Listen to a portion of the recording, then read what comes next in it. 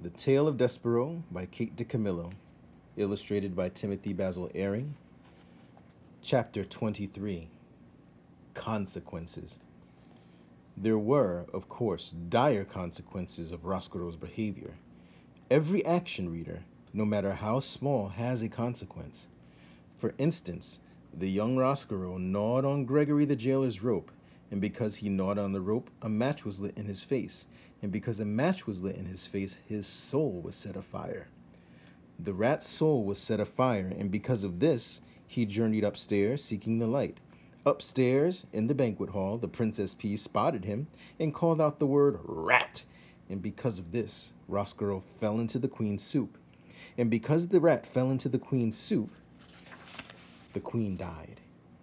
You can see, can't you, how everything is related to everything else. You can see quite clearly how every action has a consequence. For instance, if, reader, you will indulge me and allow me to continue this meditation on consequences. Because the queen died while eating soup, the heartbroken king outlawed soup. And because soup was outlawed, so were all the instruments involved in the making and eating of soup. Soup, spoons, and bowls, and kettles. These things were collected from all the people of the kingdom of Dor, and they were piled in the dungeon. And because Roscoe was dazzled by the light of one match, and journeyed upstairs and fell into the queen's soup, and the queen died, the king ordered the death of every rat in the land. The king's men went bravely into the dungeon to kill the rats.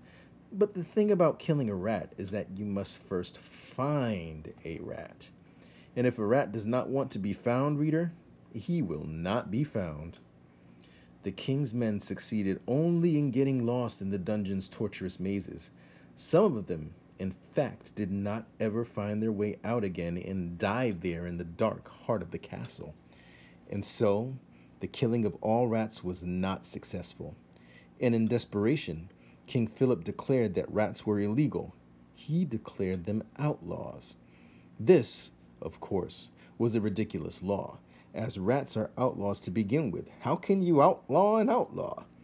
It is a waste of time and energy, but still, the king officially decreed that all rats in the kingdom of Dor were outlaws and should be treated as such. When you are a king, you may make as many ridiculous laws as you like. That is what being a king is all about. But reader, we must not forget that King Philip loved the queen, and without her, he was lost. This is the danger of loving. No matter how powerful you are, no matter how many kingdoms you rule, you cannot stop those you love from dying. Making soup illegal, outlawing rats, these things soothe the poor king's heart, and so we must forgive him. And what of the outlawed rats? What of one outlawed rat in particular? What of Chiaroscuro? In the darkness of the dungeon, he sat in his nest with the spoon on top of his head. He set to work, fashioning for himself a kingly cape made out of a scrap of the red tablecloth. And as he worked, old one-eared Botticelli Rimorso came next to him, swinging his locket back and forth, saying, You see what comes from a rat going upstairs? I hope that you have learned your lesson. Your job in this world is to make others suffer. Yes, muttered Roscoe. Yes, that is exactly what I intend to do. I will make the princess suffer for how she looked at me. And as Roscoe worked and planned, the jailer Gregory held tight to his rope and made his own way through the darkness. And in a dank cell, the prisoner who had once had a red tablecloth and now had nothing spent his days and nights weeping quietly. High above the dungeon, upstairs in the castle, a small mouse stood alone one evening as his brothers and sisters sniffed for crumbs. He stood with his head cocked to one side, listening to a sweet sound he did not yet have a name for. There would be consequences of the mouse's love for music. You, reader, know already some of those consequences. Because of the music, the mouse would find his way to a princess. He would fall in love. And speaking of consequences, The same evening that Despereaux stood inside the castle, hearing music for the first time, outside the castle, in the gloom of dusk, more consequences drew near.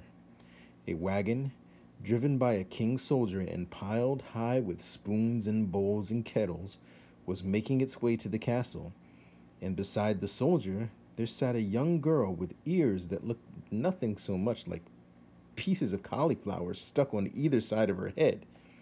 The girl's name, reader, was Miggery Sow, and though she did not yet know it, she would be instrumental in helping the rat work his revenge. End of the second book.